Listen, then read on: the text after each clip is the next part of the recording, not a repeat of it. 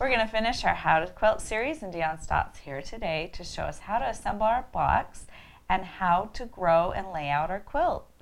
So welcome back, Dionne. Great, thank you. Well, I'm excited to finish our quilt because we've worked on all these blocks. We've got them all here. Now so we have 9 blocks, and the next thing to do is to make sure that they're all the same size. We've done all the math, we've put them all together, and unless you've trimmed them already, then we want to take a minute and just make sure that they'll all fit together. And so we'll just, sometimes it's just a matter of just making sure each is 9.5 inches.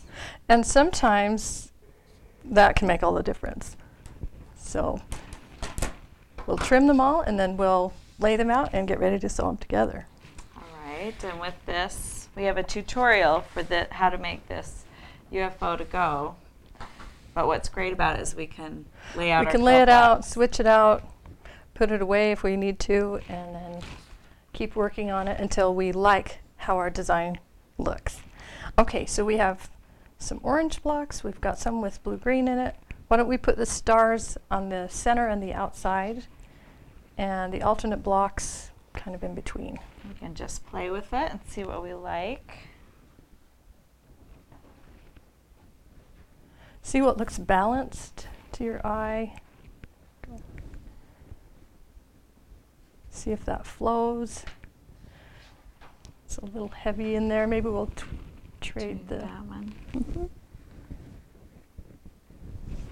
Get it to the point where you stand back and you look at it and you get used to it and see if you like it. Right.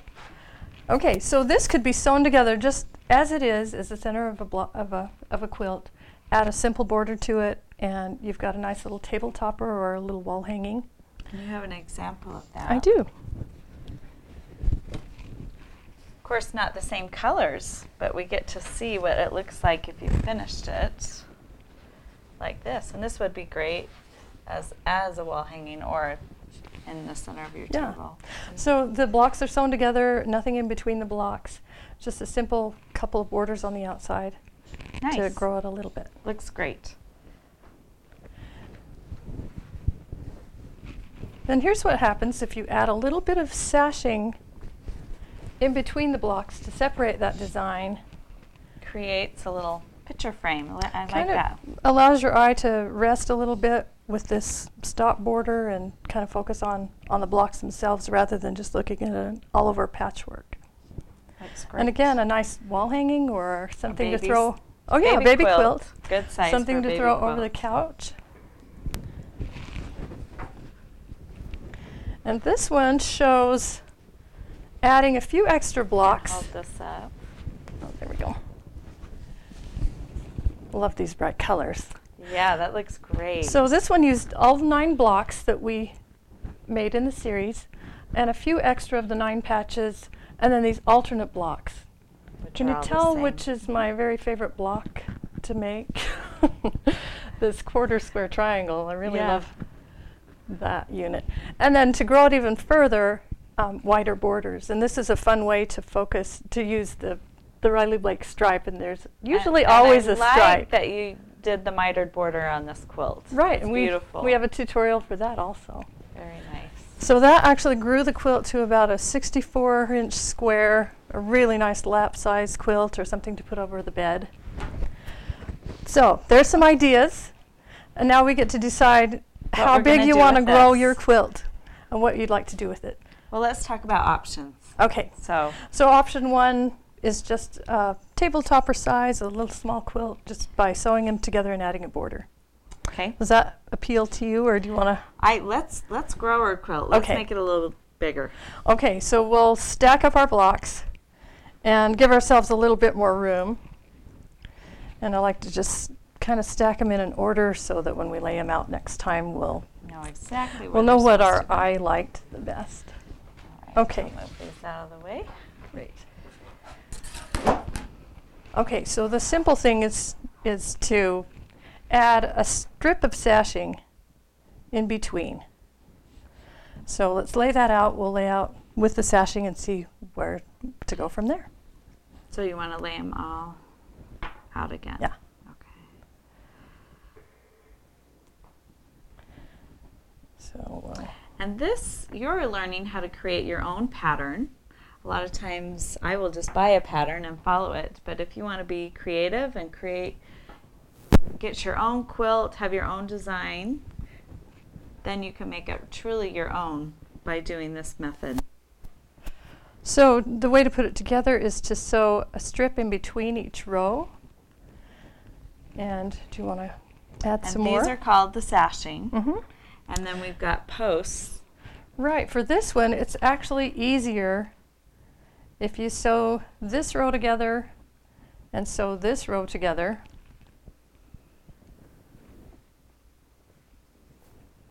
And then you have a place, once your seams are done, you have a place to alternate your seams and kind of lock it into that row right there. So, again, you're going to sew each piece.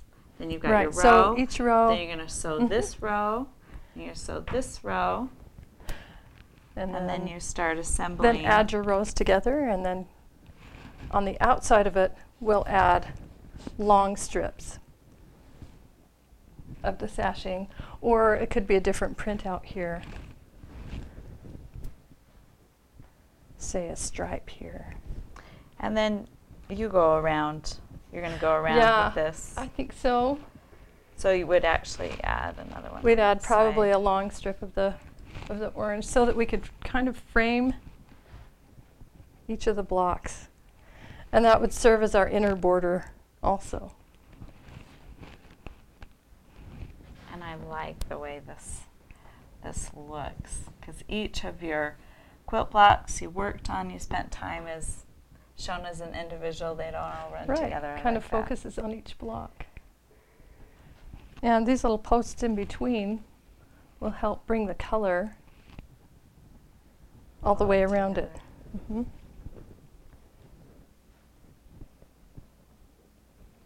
So you can see how we're assembling our quilt and making sure before we even make our first stitch that we like our design.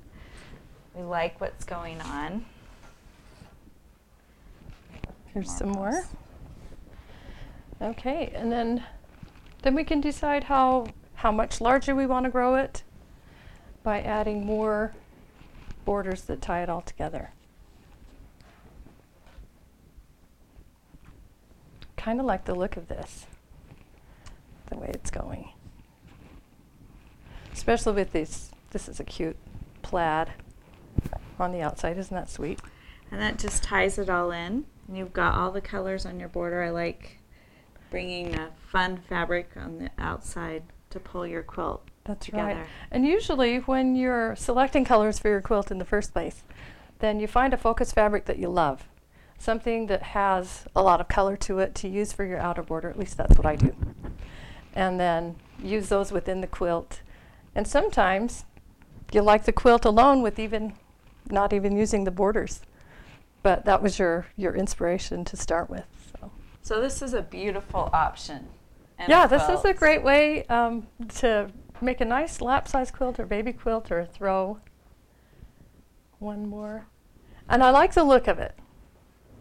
But there's still, even using just these 9 blocks is a way to grow it even more without adding extra borders. And that is to put the squares on point, or in other words, to put them on a diamond. So here's one idea. And so let's clear it off, and then we'll talk about putting quilt blocks on point. And also, you could add your quarter square triangles and make more blocks like you did on this or quilt. 9 patch or any of them that you like. In fact, when you make a sampler, the idea is to test out, some of the blocks and see what you like. This one just happens to be one of my favorites. And I can see a whole quilt made with just this block. I've seen a lot of quilts made out of just that block, which are beautiful. Okay, show us how you make this quilt on point. Okay, so before we start, then we are going to need to add some more fabrics to it. I'll grab our in between and around the outside, triangles around the outside to frame it. And that takes about 7/8 of a yard more of fabric. So we'll want the same size square to put in between them. And then we'll want corner triangles to go on the outside corners And we'll want side sashing triangles to go on those too. Because when you turn it on point, you've got extra space. Right, big so triangles that we're you going need to to fill in the fill. space with our filler border fabric, which will look nice. It will, and this has so much color, so much design to it that you don't really need to do much more. Okay, so our corner triangles are a 7 1/4 inch square, and we'll cut it in half diagonally. And where's our cutting? The problem with putting a quilt on point is that that puts all of the quilts kind of on a bias. And so what your goal is with these setting and sashing corners and side triangles is to have the bias be on the inside of the quilt and the straight grain along the outside of the quilt. So 2 7 1/4 inch squares, and that will make all the corners for our setting. And then, and the math is you divide the finished block size by square root and add seam allowances. And I keep a little chart of that in my Quilter's Bible. So, and this is a 14 1/4 inch square, 2 of them. Mm-hmm. And what we'll do with this one is, because they're going on the inside, we want the outside edges to be the straight of grain. And so all the bias edges are on the inside of the quilt, so it will lie flat. And so you're going to cut this twice. We take our, right, so we're going to cut it in half twice. We take our finished size, which is 9 inches, and then multiply that by the square root, and then add 2 seam allowance measurements for 2 diagonal cuts. And it came up to 14 1/4 inches. And like I say, I have a chart, so I don't have to remember all that. Okay, so that like gives a lot of math for me. You know, that Mr. Ricks in that math class, when am I ever going to use algebra, Mr. Ricks? So use it every day. Are using it in quilting. In quilting. Okay, so let's clear this off. We'll set our blocks out. We'll set our alternate blocks in between and our sashing corner triangles, and just see how big this quilt can get.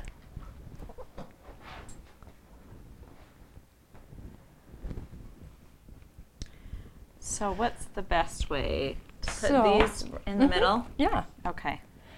Right in between. I think these will look nice.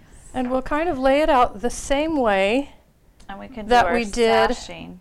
And you could do these on point without sashing, but You it could. would look so much better with the Yeah, sashing. we can add all this sashing in between. So we'll kind of lay it out just like we did with the stars on the corners. If people like puzzles, they've got to like quilting, because it's like a big puzzle that you can make and create. Good point. We may need some more room here, especially if you want to I'm add. gonna scoot this off. If you want to add sashing in between, this thing can really grow. And again, an easy way to give yourself a bigger quilt with the same quilt blocks that we've used before, just adding a few simple blocks. Right, and look at what we're learning larger. along the way. A sampler is such a good beginning quilt, just to try out and test out what you like to do, how you can be creative. Oh, and look how much we can grow it even further by adding this sashing in between it. Here, I'll trade you Yes, spots. this can be quite large. So it wouldn't take much to make this into a full-size quilt. And if you added a bunch could of make more borders, blocks, it could right. you could make it into a queen-size quilt, really. Really easily. Probably just double the amount of blocks that you make. Add another row or 2. So this is really coming together It's nicely. really growing, and you might want to use a bed to spread it out on, or even the living room floor, or a big space where you can get a bird's eye view of the pattern going on. or a nice big wall. Start putting the posts in. Now I love this contrast of fabric on the posts. That kind of brings it And all it's together. good to doesn't it? have, you know, usually for your sashing, you want like a solid color for your eyes to rest, for it not to be too busy. A little stop border for your... But it's nice to have a little pop of color. That looks nice, doesn't it? And then we'll probably bind it in the either the blue-green or the outside. And the now orange you're would be showing cute. borders. Now Yeah. you can see how important it is to have that straight edge, outside edge. So Right, even it though it's frames on it. point, Mm-hmm. your edges are straight, and that's what these blocks were for. Well, and the nice thing is that the grain line is straight all along the outsides of this. And so it's not going to distort and warp, and your borders won't wave as long as these outside edges are on the straight grain. This is looking great. Yeah, so we're going to finish up, and then we can see our final layout So once we've got all the sashing in. I take it you like this layout. I do. I like things on point. I think it adds an Uh-huh. interesting element, and I like putting quilts together on point. So we finished laying out our quilt Look at this quilt. as much as we could. We couldn't do the outside Yeah. borders because our table's not big enough. Need a bigger space, that's But for wow, sure. isn't this beautiful? It grew from 27-inch square Mhm. to almost, well, it'll probably be over 60 inches by the time we finish. A beautiful big quilt. Should we talk about how to sew it together? Yes, let's talk Okay. about it because it's So a the little borders, we like to sew the borders together. because we're going and to do a mitered border. Do a which miter is a so that that beautiful corner can join on this. way to finish a quilt. stripe. Yes. So we won't worry about that right now. But what we'll do is leave off the outside little corners. Okay. And then we'll treat each one of these rows separately. So in other words, we'll sew and we'll sew not this to and this. Not this. This Right. is separate. we'll So sew we're this gonna row. sew in a line, but it's Right. going on the diagonal. Exactly. So we'll sash in between these blocks. We'll This will sash be this its row own together. row. Mhm. We're And gonna then this sew row this here. row. And so once we its get own each row. row together, then we can put the rows together. So we'll do row, then you sew your sashing row until you get your whole quilt assembled. Right, and once they're done, then you add the last triangle corner. Okay. And then you add your miter borders all at the same And time. again, we have a great tutorial on how to do Mhm. that. So, well, this is going to be a truly beautiful quilt. So thank you, Love Dion. it.